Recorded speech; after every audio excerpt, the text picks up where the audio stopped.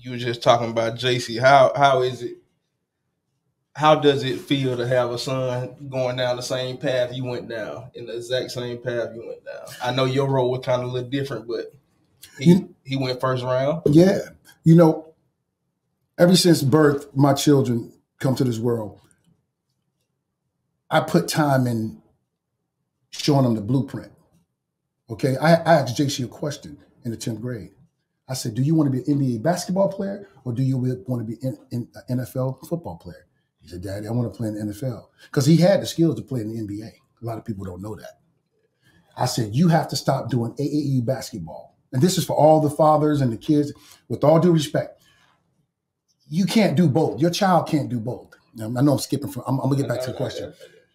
I said, you have to give up this AAU traveling on the summer if you're trying to concentrate and have 50 offers from D1 schools and be on the football level, son. And it hurt him, but he had to sit in that stands, and it hurt me to watch guys on that basketball team knowing that he could help them, but I watched him. And I said, it hurts right now, but it's going to be glorified in the future for you. That's what I was hoping. Now, God, of course, had Jaycee's plan already planned. Me as a father, I just had to weather him along. So all the achievements that he's going to have, it's not a surprise to me. So people say, how you feel? I feel good. I feel good when I'm sitting beside him and I'm looking at him when we're looking at something on TV or he's showing me his video. When Jacob scored his touchdown, I didn't jump up and yell and throw popcorn everywhere because my enjoyment and my love is I knew after the game I was going to have my son beside me in my truck and I could cry if I had to cry. Yeah. And I said, your daddy loves you. I'm not going to be jumping up in the stands because I expect you to have 5 touchdowns, 250 yards, and 25 D1 schools coming. Yeah. So that's why they say how you feel. My children, I love my children, whatever they do and whatever success that they have, all of them.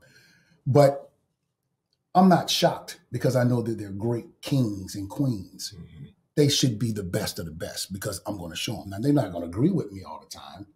But I say this to fathers, moms, give your kids all you can give them.